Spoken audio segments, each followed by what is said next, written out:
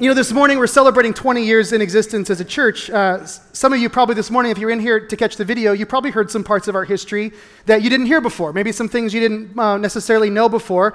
I know for me, when I look back, and I wasn't here for those early days. I wasn't here when this church began. But when I look back and I hear stories, and I hear the heart of the people who said, man, we should do this thing. And I think about the ups and the downs and the bruises and the bumps, but also the victories along the way.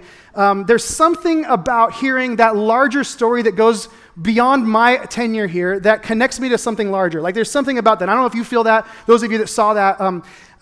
I don't know if you feel that. Like it's like, man, we're a part of something that is bigger than just like today, bigger than just this moment that we're in. But like there's a larger story of who we are as a church. And this has been going on for a while. And it's kind of cool when you connect that. I also think it's cool when we connect even further than just 20 years back, but when we connect with like the church at large. As we've been moving through this New Testament book called Acts, that's really what we've been doing. We've been looking at the history of the church in this book in the New Testament that outlines. In fact, it begins with this sort of supernaturally infused moment where the church of Jesus really begins in the city of Jerusalem. And then from there, what we've been walking through week after week and chapter after chapter is how the message of Jesus, the story of the grace of God, really begins to go out from that place into all the regions around, into the world, and how more and more people begin to understand this story. That's really what the book of Acts is all about. Now, in fact, let me just give you a little insight. This morning, where we're picking up in the story, Acts chapter 12,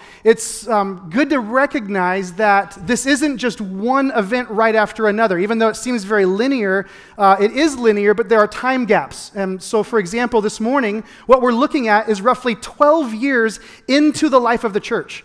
So we're picking up right where we left off last week, but these incidents that are taking place are happening 12 years after the beginning of the church. So that church is 12 years old, so it's 8 years younger than we are as a church, which is kind of funny when you think about it that way, right? So 12 years they've been going, and then we come to this story. Now, these stories that we're looking at, they're sort of interesting when we consider them. These stories of triumph, these stories of struggle, these stories of faith, these stories of doubt, all along the way as we're reading this, my hope is that we're being woven into the fabric of these stories as individuals today, and that we're acknowledging our connection almost as a family connection to what's taking place here.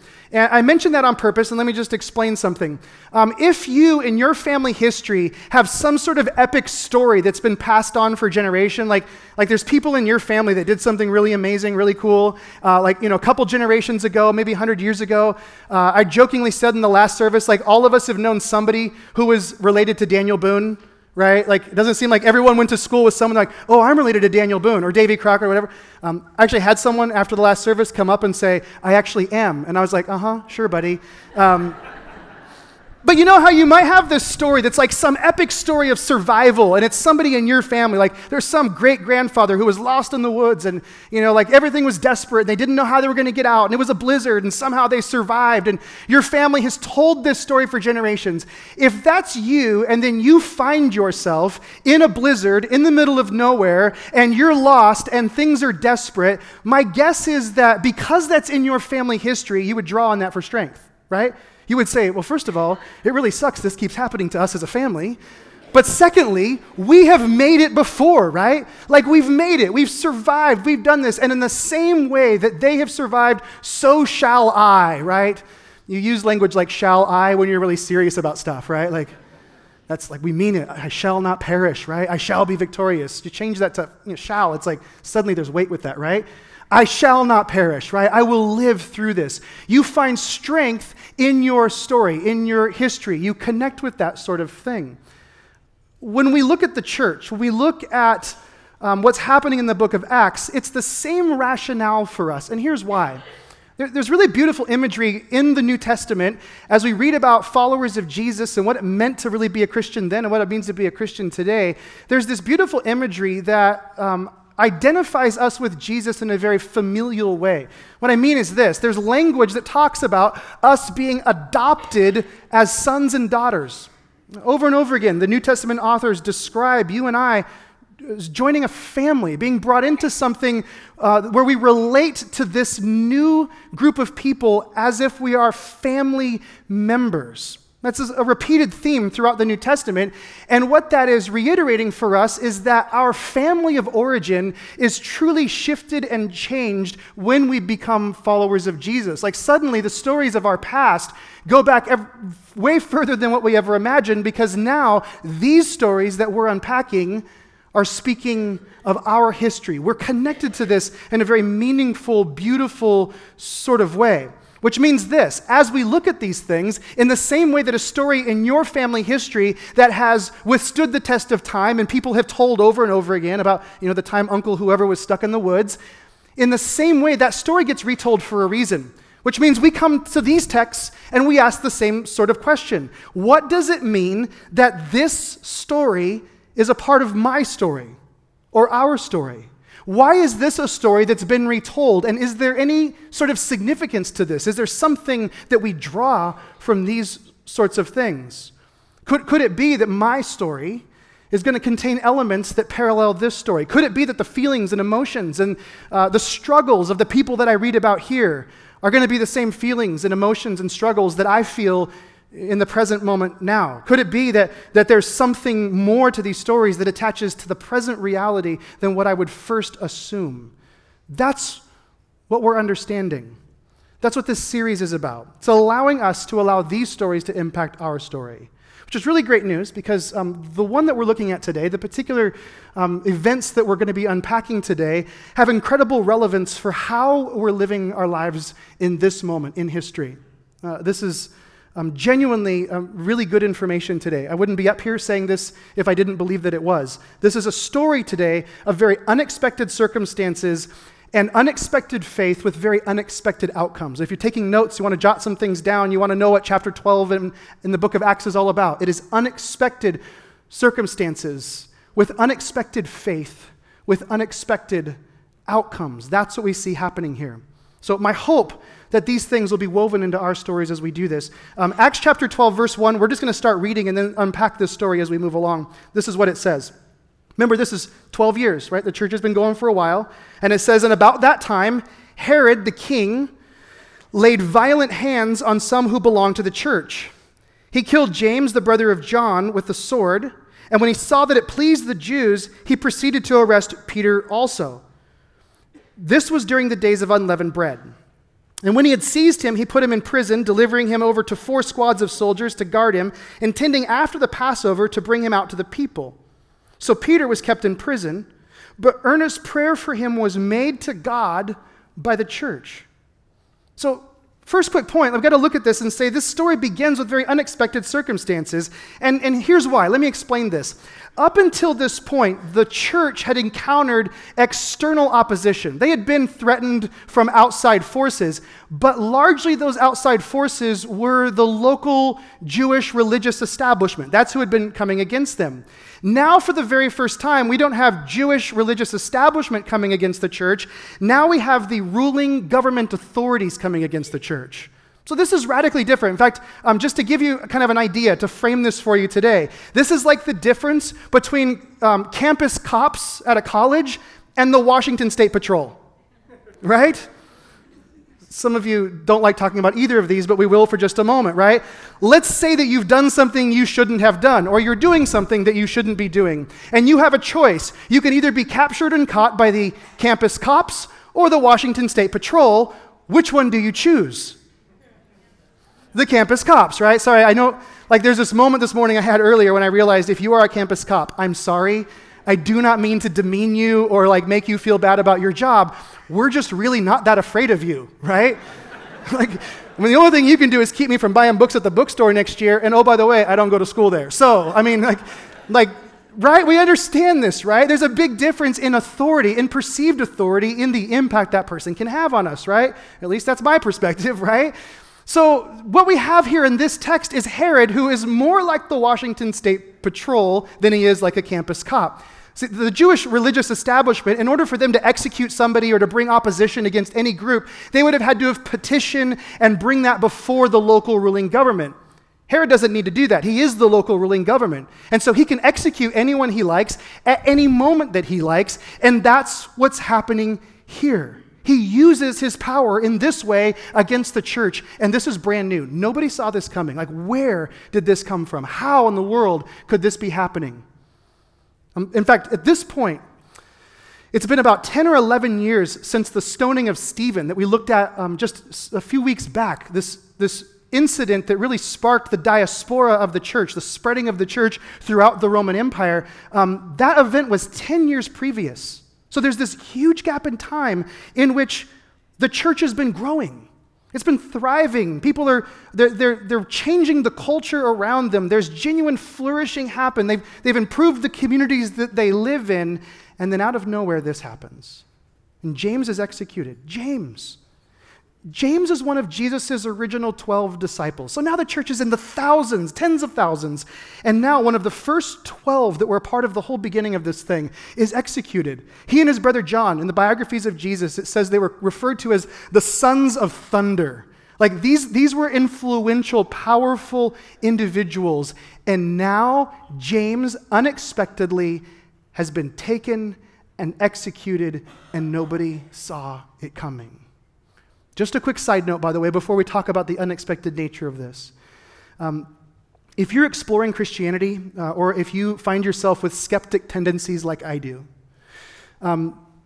this answers some of the questions I think we frequently think through. If you've ever had moments where you've wondered to yourself, how do we know that this isn't just some religious fabrication by a bunch of delusional individuals meant for some manipulation of some sort?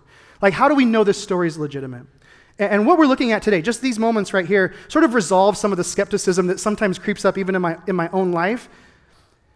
James is killed a decade after the resurrection of Jesus, which means it's been 10 years, right? A decade, 10 years, right? 10 years of living out the life of the gospel of Jesus, 10 years of living in Jerusalem, right?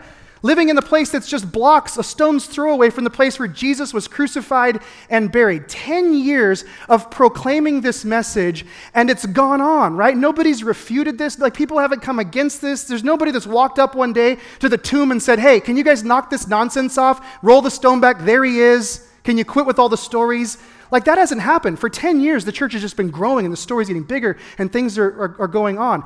That alone in itself, the fact that this whole thing has lasted seems to indicate it's not fabricated, right? It's gone on for 10 years. It's unprecedented. It would be unprecedented for somebody to live a lie for 10 years. It would be absolutely unprecedented for a person to die for that lie after 10 years, and yet that's exactly what James does. He dies for this. He dies for this. And that seems to resolve some of the doubts we might have at times. There's something to consider as we wrestle with this. James is executed. And then Herod's approval ratings go up, right? So he starts tweeting, right? Like, he's all over Twitter. He's just like, Herod rocks, #winning, like all this stuff. He's like, just like, he starts this promotion. He realizes this was a good move politically. And so what does he do? He has Peter arrested. Hey, if you liked what I did with James, just wait till I do what I do with Peter, right? You thought that was a big deal. So he has Peter arrested, and everybody knows where this thing's headed. Everybody does. The handwriting's on the wall. So imagine the people in the first church, these people in Jerusalem. They go, there's James, and now there's Peter. I mean, these are Jesus's guys. These are his right-hand people. How does this happen? How could this happen? These are the pillars of the church. It's completely unanticipated and totally unexpected. And I think it's important for us to sit in that unexpected nature for just a moment. This is our story, right? This is our family history. There's a reason this story is being told.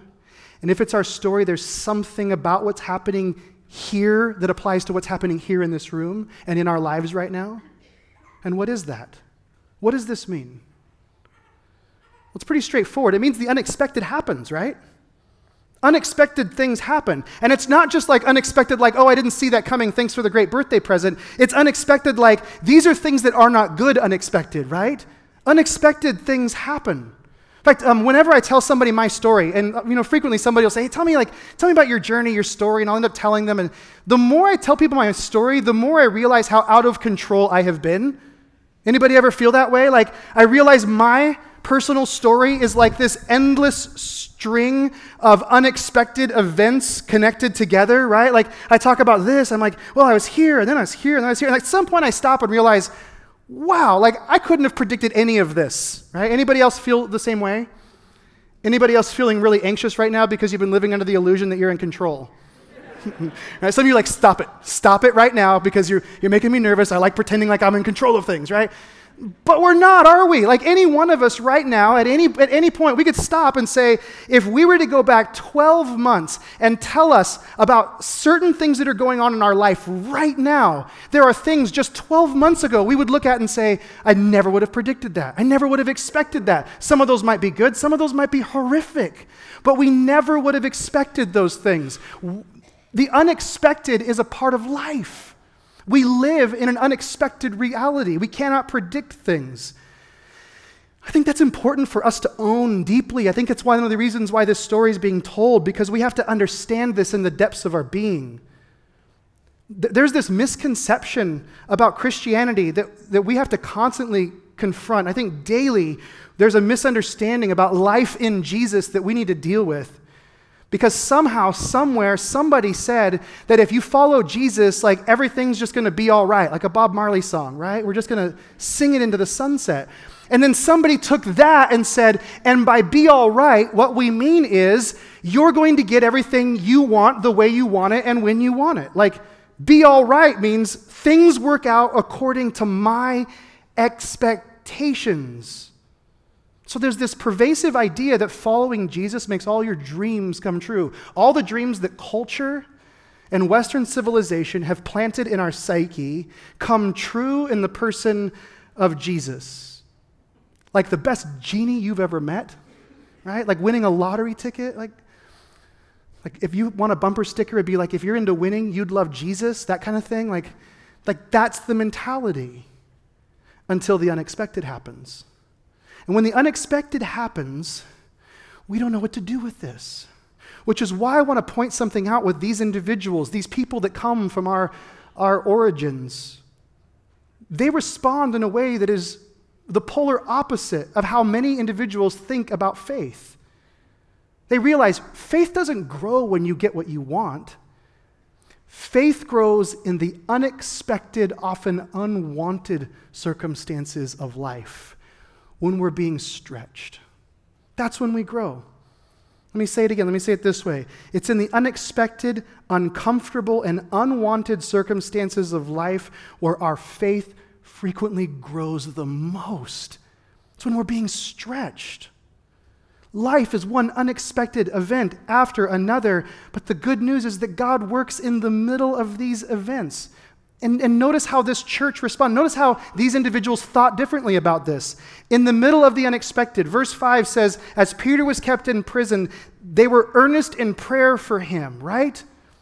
So Peter was kept in prison, but earnest in prayer for him was made to God by the church. Earnest prayer.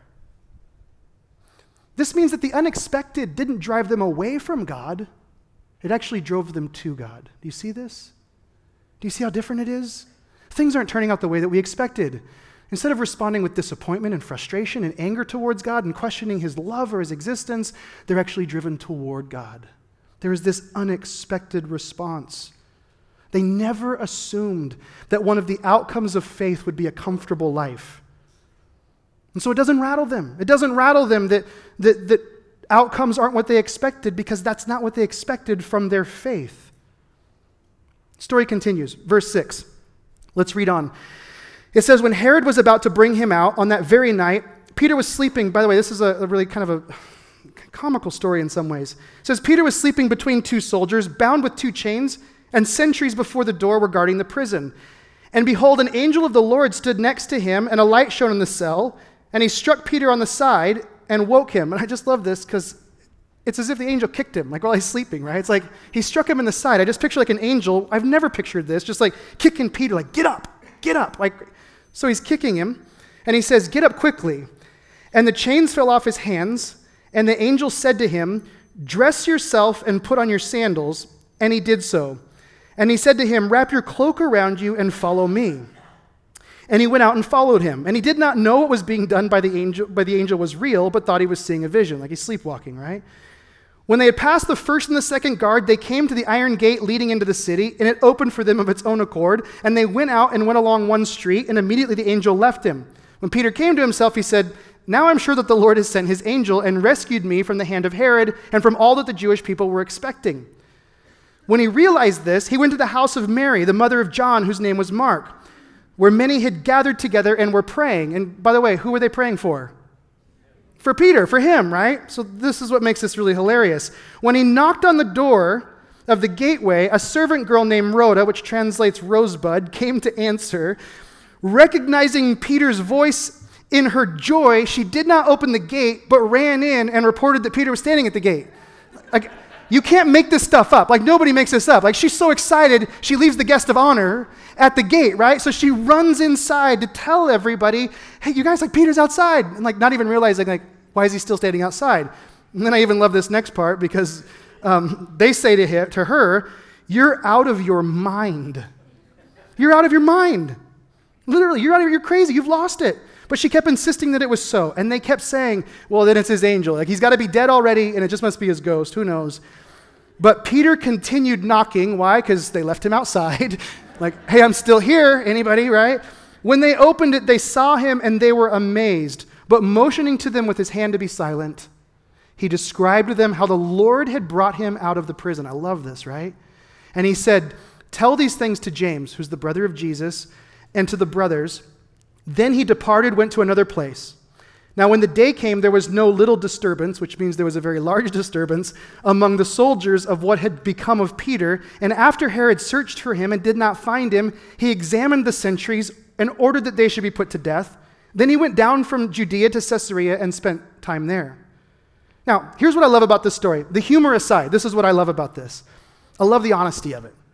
I love the transparency, the genuineness of this. I love, first of all, obviously, I love that these people, they encounter unexpected circumstances and they pray, right? Their response is not to run away from God, but to run to God, right?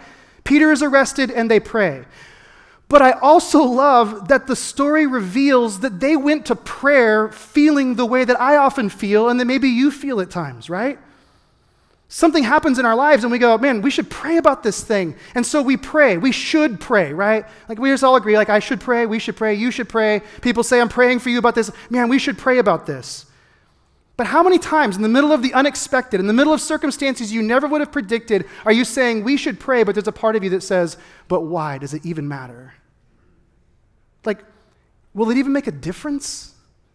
Does prayer actually, like, somehow change an unchangeable God? Like, explain this to me. Like, we start, like, I don't know if you're like me, I get really philosophical with prayer. Like, am I praying to change my heart or praying to change God's heart? Like, why do I pray? I start asking all of these sorts of questions, right? Will it even matter? Will it even make a difference? Peter shows up at the door, and then the people, when they hear about this, they say, "There's no way that God answered our prayers." Do you realize the irony of this? Like, you're crazy. I know we've been praying about it for hours, like on end, but there's no way that God answers our prayers. That's essentially what's happening here, right?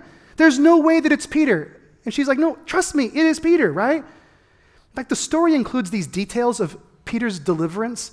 You kind of go, why all these details about being led out through all these things? I truly believe this story is being given to us in this fashion to point out that this can't be ascribed to some coincidence. This can't be described as some sort of natural disaster that took place, like an earthquake, and so Peter happened to get out and we called it God.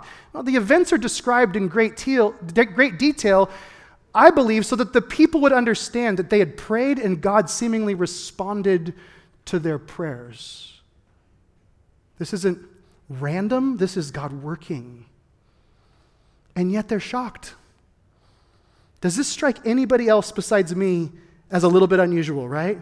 They pray for something, but when it happens, they don't believe it. Why? Could it be because they've prayed for things before and they were disappointed? Could it be that they've prayed for things before and things didn't work out the way they expected? Could it be they've asked? Could it be that maybe even they prayed for James the week or 2 weeks previous when he was captured? Could it be that Peter had even joined with them and prayed with them? Peter, the rock of the church, and Peter's prayers weren't answered. And if Peter's prayers weren't answered, how in the world could we expect our prayers to be answered? Could it be that the lack of God fulfilling their expectations in the past led them to wonder whether he would in this moment? I don't know what's going on. I don't know the history of this. All I know is that when they have their prayers answered, they're surprised by this, right? Like, oh, God actually answered our prayer this time, right? Which tells me that they were praying, but not praying maybe the same way or from the same heart that I pray. And there's a faith that seems to be exhibited here that is somewhat unexpected, isn't it? Let me just say it this way. It is one thing for you and I to have faith when things go our way. It's one thing to believe when we get what we want. But these people were forced to believe God apart from their outcomes. And we learned something.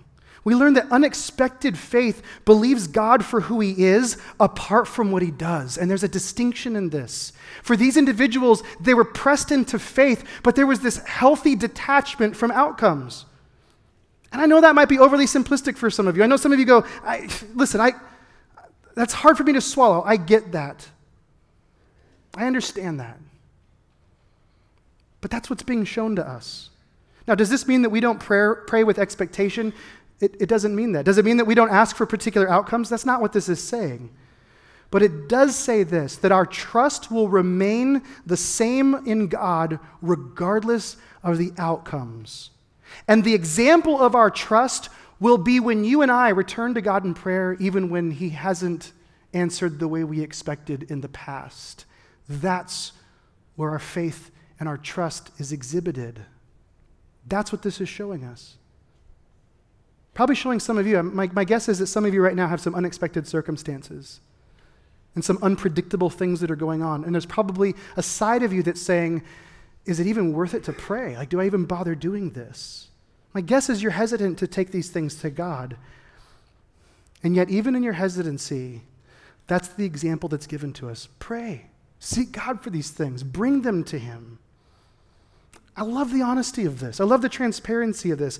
I love that people of faith are people who go to God trusting him in this mixture of doubt and skepticism. And yet they're surprised when he answers, pleasantly surprised when he answers. So there's these unexpected circumstances, there's this unexpected faith, and then we have incredibly unexpected outcomes that I think change our entire perspective of how we view ourselves in the world. I want you just to see what happens next. That was a really big sentence, by the way. Changes how we view ourselves in the world. But this next thing does this. Verse 20 says, now Herod, he's down in Caesarea now. He was angry with the people of Tyre and Sidon, and they came to him with one accord, and having persuaded Blastus, the king's chamberlain, they asked for peace because their country depended on the king's country for food. On an appointed day, Herod put on his royal robes, he took his seat on the throne and delivered an oration to them, and the people were shouting, the voice of a God and not of a man. And immediately an angel of the Lord struck him down because he did not give God the glory, and then a great little detail here, and he was eaten by worms and breathed his last. And then there's this capstone. Verse 24 says, but the word of God increased and multiplied. If you've been here through this series, that phrase, but the word of God increased and multiplied, it's been repeated over and over and over again. Every time there's opposition, whatever opposition there was, and whatever story we've read, it ends with this, but the word of God increased and multiplied. And there is a much larger application here and an outcome that is completely unexpected that I think shifts our worldview. By the way, if you thought the people were surprised when Peter was knocking at the door, imagine their surprise when somebody showed up and said, hey, Herod basically exploded and was full of worms, and he's gone, right? In fact, the historian Josephus, who wasn't a Christian, he was a Jewish historian, he actually recorded this event in his history, and it's unbelievable. Like, he confirms this, that Herod literally just like imploded. Like, it was just crazy, full of worms at this crazy thing that happened. So he's gone. But in this moment, when Herod is gone, if you pause for just a moment, it's as if suddenly our view of the story goes from this like ground level view. It's like we get lifted up to several thousand feet, and suddenly we see the narrative arc of the church and what Jesus is accomplishing in the world completely differently. You realize there's something larger at play here. There's more than just a temporary moment of tension being resolved. Now, I'm not saying that the moment that they're in doesn't matter, and I'm not saying that the individual moments that we are in don't matter. I think those things are very important. But this moment is not all that there is. Just think about what's happening here. Think about what's taking place in our little family history. If you're a Jesus follower, this is your family history. And I want you to think about what's happening in your family history. The church is persecuted by the religious establishment, and the church prevails. The church is persecuted by the Roman political establishment, and the church prevails. And as you read on in the book of Acts, and as you read on in human history, there is religious persecution and there is political persecution, opposition against the church over and over again for century after century after century. And the church prevails. The church prevails. And what's unexpected out of this, as you begin to lift yourself out of the circumstances and begin to see this from this more grand view, the unexpected outcome is that we begin to realize we are not a part of some religious establishment or political establishment, but we are included and woven in to this larger story that is continually prevailing. It means our very identity is different because of this. This is our family history. This is our story. We've been woven into this, which means who we are is now shaped by this. How we identify ourselves is now formed by this. This has implications on how we live. This has implications on how we move within an existing political system around us, like amidst existing religious systems around us. It means it has impact on the posture that we maintain navigating cultural events, the way in which we walk through our individual days. All of these things are shaped by this larger reality that the gospel prevails. There's a bigger story here. I've struggled. I'll just share this. I don't talk about this stuff very often, but on a very personal level, I have been struggling a lot lately with the climate in our culture, in our society today. The political, religious, societal pressures, the culture around us, the climate is toxic. In fact, it's hard for some of you to maybe believe this. I literally have found myself speechless. That's a joke about this. Legitimately. I mean, I'm just looking on what's going on, and just whether it's social media or the news or wherever, I just look and I'm just like, I don't even know what to say. Like, I feel this confusion and this anxiety. I feel this hollowness and this ache in my soul. And I find myself asking questions like, where do I fit in all of this? Where do I fit in all the fighting that's going on, the sides that are being taken? And what do I say to all of this? And should I say something to all of this? And should I take a side in this? This is an incredibly polarizing period of history right now. And I find myself struggling to fit in. Like, where do I fit into this? Because the constructs and the labels and the way that we identify one another in our culture today don't seem to fit me. Just can't seem to wear any of them, and none of them seem to fit right. But when I consider my history, and I see that my story isn't connected to the political story of the present or the religious story of some other reality, when I realize that this story that we're reading is my story, there's something amazing and beautiful and powerful that happens. I am lifted out of these events and given an entirely new perspective and even role in the middle of the mess. The outcome is unexpected, and it's this. The unexpected outcome is that we are unpredictable people because of the gospel. We are unpredictable because Jesus causes us to be so conservative at times that liberal people don't know what to do with us, and so liberal at times that conservatives don't know what to do with us. The message of Jesus changes us. We become full of faith. We become not defined by religious or political establishment, but by the life and the message of Jesus himself. That's what defines us. That's the only label that fits. And that just changes us completely. It makes us a new kind of people, a new humanity. In the middle of all this wrestling, like I said, I've been speechless. And yesterday, Sherry and I were sitting, we were working through some marriage material, some stuff that we're going to talk about in the days ahead here at Summit. And at the end of this one thing that we were watching, somebody read this quote. And as I read this quote, it was like one of those moments, it was like, that's it. Like, this is where I'm supposed to be. This is what it looks like to live this out. And so this morning, I want to close by sharing with you the words of St. Francis of Assisi. He said this. He said, Lord, make me an instrument of thy peace. Let me bring flourishing to the people around me. What does that look like? I love his expression. He says, where there is hatred, let me sow love. And where there is injury, let me pardon. And where there is doubt, let me bring faith. And where there is despair, let me bring hope. And where there is sadness, let me bring joy. And where there is darkness, let me bring light. O divine Master, grant that I may not so much seek to be consoled as to console, to understand as to understand, to be understood as to understand, to be loved as to love. For it is in giving that we receive, it is in pardoning that we are pardoned, and it is in dying that we are born to eternal life.